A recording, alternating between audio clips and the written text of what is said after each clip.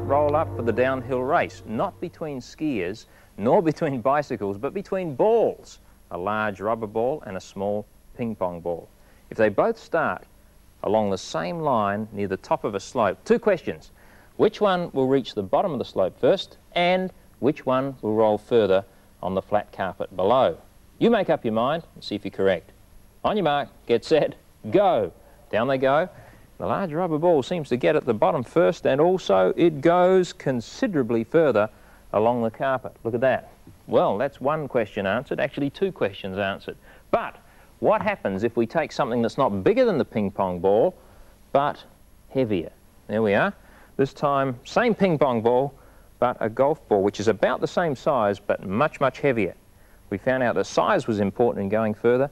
Let's see if weight is important in making it go further or holding it back. What do you think? On your mark, get set. Did you make up your mind? Right, go. Down they go. Golf ball reaches the bottom first, and once again, it rolls considerably further. That leaves us with one very important question. We know that size seems to be an advantage. The big rubber ball had an advantage over the small ping pong ball. We know that weight seems to have an advantage. The heavy golf ball had an advantage over the light ping pong ball. Which of these two, large rubber ball and small but heavy golf ball, do you think will reach the bottom of the ramp first, and which will roll furthest on the carpet? Make up your mind and we'll see if you're correct. On your mark, get set, go. And there they go. The golf ball reaches the bottom first. They roll together, but look what's happening.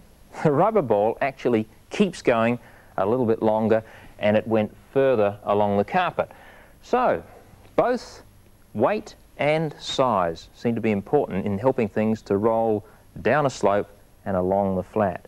But before you're absolutely certain which of those is more important, weight or size, you'll need to try it with lots of other balls, won't you? Maybe basketballs, soccer balls, small glass marbles, on different surfaces, lino, carpet, the back lawn, and you and your friends together will be able to discover what the important things are about rolling down hills rapidly and going as far as you can in a downhill race.